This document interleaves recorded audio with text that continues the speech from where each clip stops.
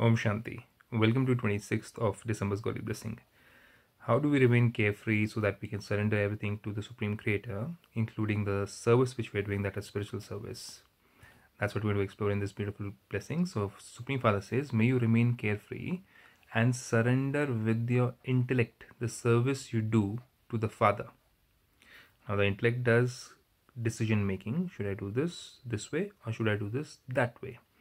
Now God says if you use your own intellect, then you might make a little bit of mistakes, because you might come into ego, you might come into jealousy, you might come into comparison, and that might lead to disservice. So Father says that it's better that you surrender with your intellect the service you do to the Father as an embodiment of success.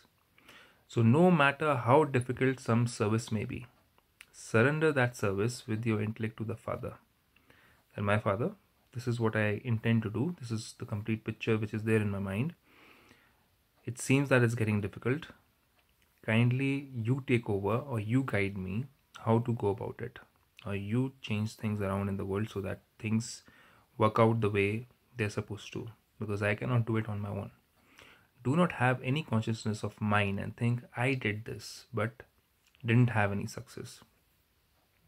If you think that I gave such a nice lecture, or I explained it so well, and it is the consciousness of mine, that means it's my service, my way, my intellect, my talent, and I did this but it didn't have a success.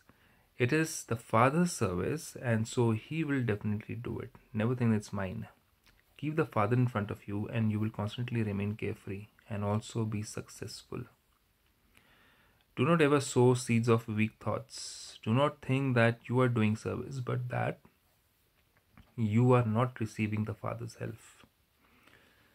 Do not think that you are doing service, but that you are not receiving the Father's help, that you are perhaps not worthy. Now, these are very weak thoughts. First is that I am doing service. Very weak thought, because I am alone then. Second thought, I am not receiving Father's help. Another very weak thought, even waste thought. And then thinking that perhaps I'm not receiving His help. Maybe He's not helping me out. Or perhaps I'm not worthy of doing that. Now this is something which is a very depressed way of thinking, or a very impure or negative way of thinking, because we are doing something which is His work. Now if one of the person who's taking God's guidance says, I think it's not going to happen, I don't think it's going to be good enough, or I'm not worthy enough to do it, then why did He choose you? That is demeaning ourselves. These thoughts are wasteful and put success at a distance from you.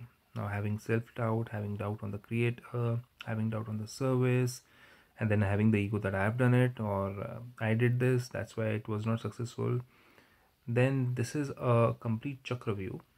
It's a cycle in which we can get completely sucked into it, and to come out of it may become difficult. So God says, don't take this step. Be soul conscious, be carefree, and surrender the service to the Father by surrendering your intellect.